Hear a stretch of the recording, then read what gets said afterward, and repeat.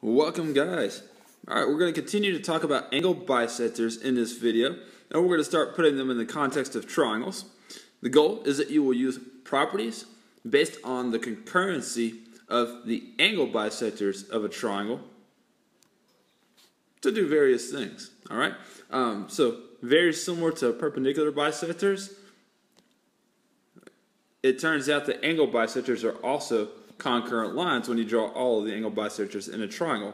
And I want to illustrate that for you and then talk about some various properties associated with the fact that angle bisectors are concurrent lines.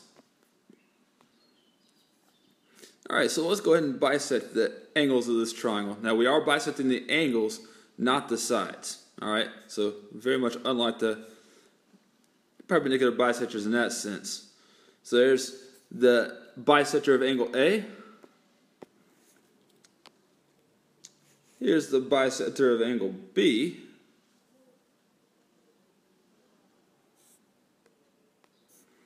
And the bisector of angle C.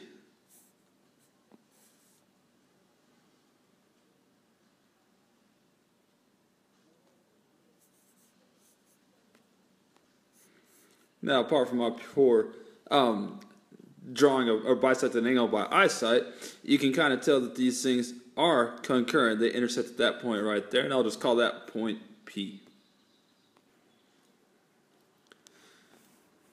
Alright, now let's think back to what you learned in the previous video about the angle bisector theorem. You know that any time a ray bisects an angle, that any point, such as point P, that's on the bisector of that angle is equidistant from the two sides that form that angle. So, for instance, point P is on the bisector of angle A, which means it bisects this angle that I just highlighted, and so it is equidistant from those two sides.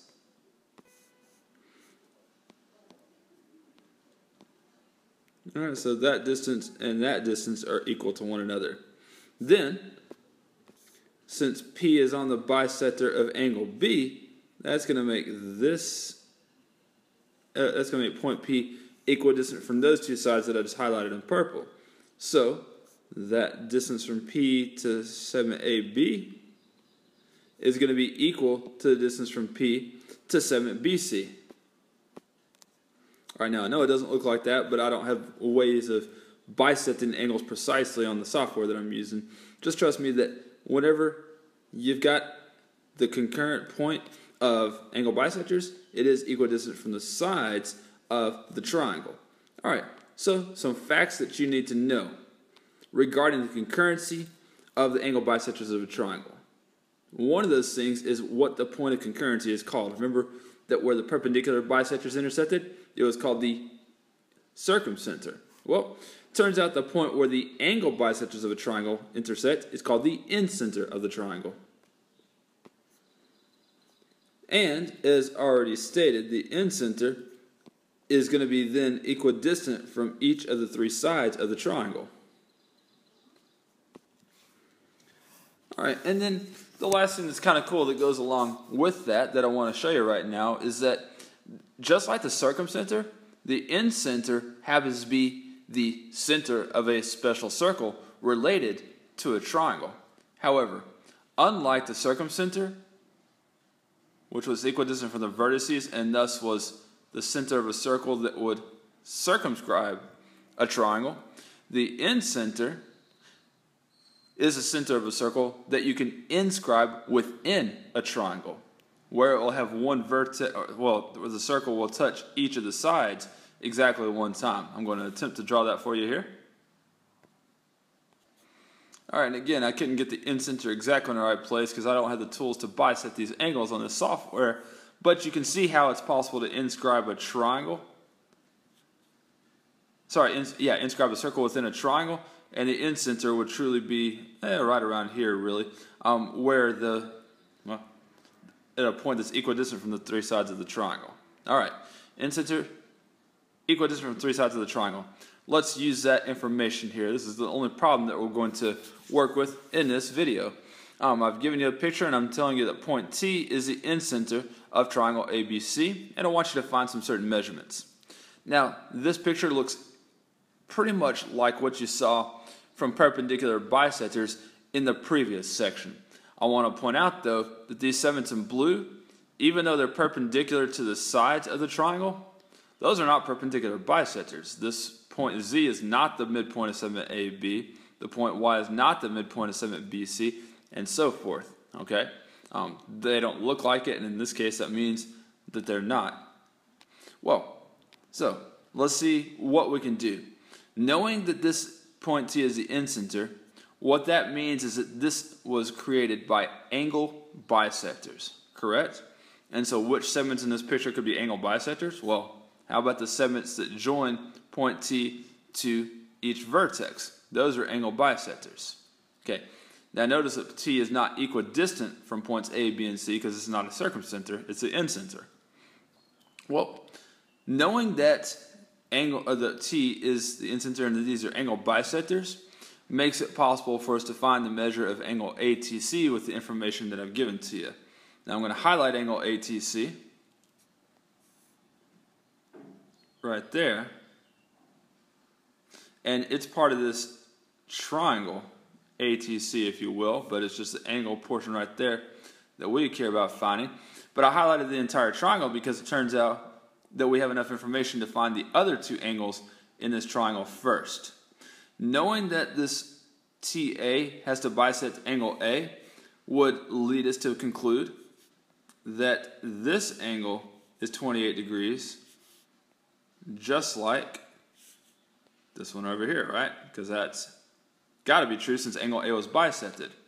Similarly, this angle ACT has to be 41 degrees because it was created from bisecting angle C, and it's got to be the same as the other half of angle C. So those are both 41 degrees.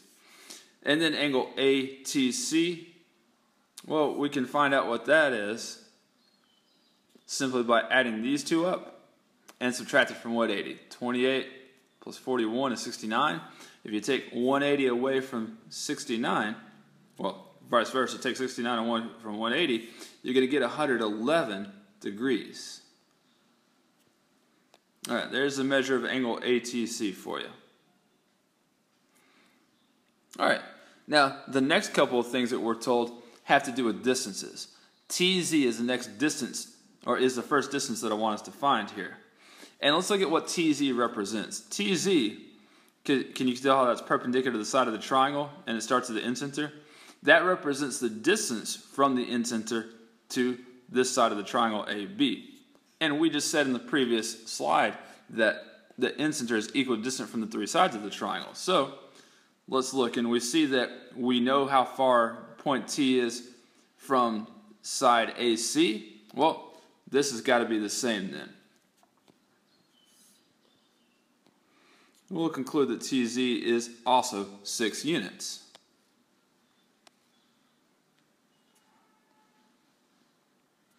All right, and then finally, we're supposed to find the length from T to B right here.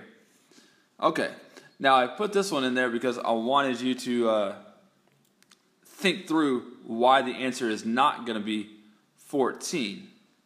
I've color-coded these things. Now that I've highlighted in purples, it's harder to tell. But this distance from T to A, it can't be the same as the distance from T to C and T to B because this is not the circumcenter, it's the incenter. It's not equidistant from the vertices. So it's not the obvious answer 14 like you might think. What I would like you to do instead to figure this out is simply use the right triangle that I'm going to highlight right now. Can you see triangle TZB is a right triangle, and we know 2 of its 3 side lengths. And so we can simply use Pythagorean theorem to figure out what that length TB is. So the hypotenuse squared, TB squared, equals 6 squared plus 8 squared, the sum of the squares of the legs. 6 squared is 36 plus 8 squared is 64, that's 100. And so then TB would be the square root of 100, and it's going to equal 10.